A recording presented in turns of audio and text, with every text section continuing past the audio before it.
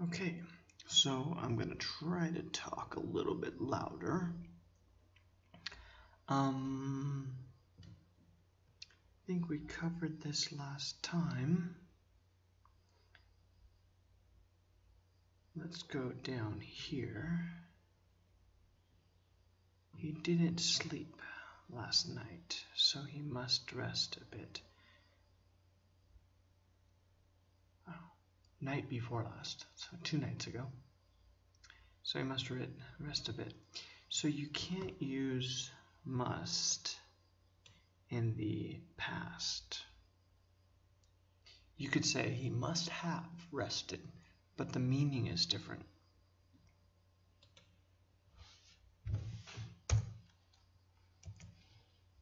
Let's go over here.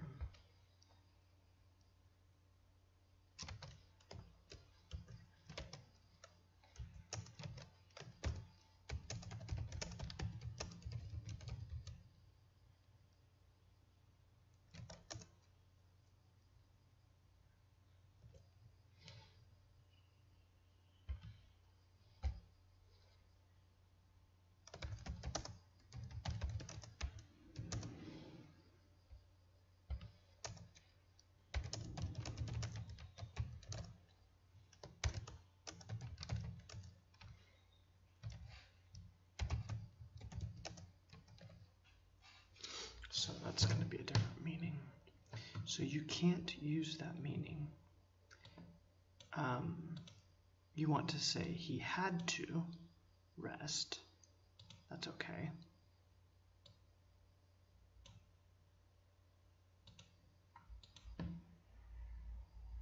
Okay, let's go down here.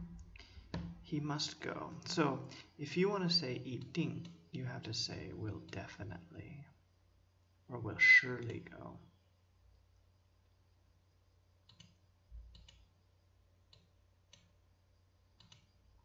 Okay, let's go down here to the next one. We must have to go now. We must to go now, so we must go now. So must have to is a combination mistake. You don't want 2 of those. You want must or you want have to, but you don't want must have to.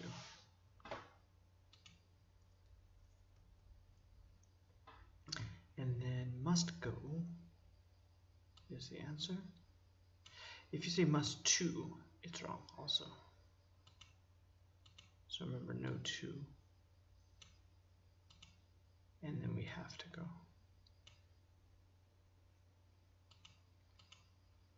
Okay, and down here, we must to take our lunch. A lot of people will say take, like take a meal down here, but I don't think that's very common. It might be common in England, but my British colleagues don't say that very much. Maybe they don't say that because they're around Americans, but I don't know. I don't hear it very often, so just say have lunch.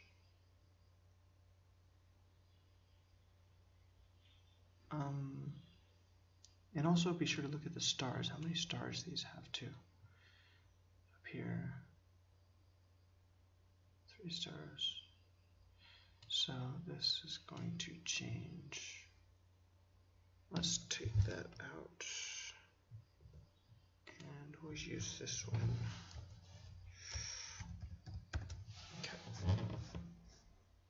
Okay, let's go back down here to the next one. If you don't like it, you must not eat it.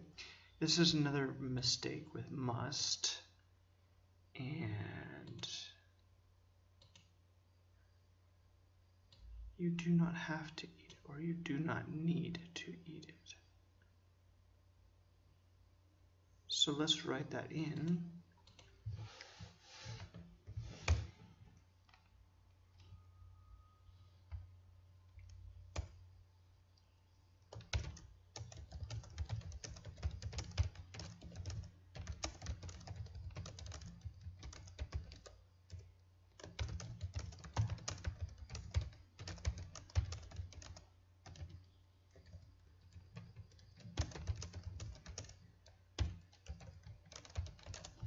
So you can say any of those. I'm gonna emphasize this one here, and then we'll finish for today.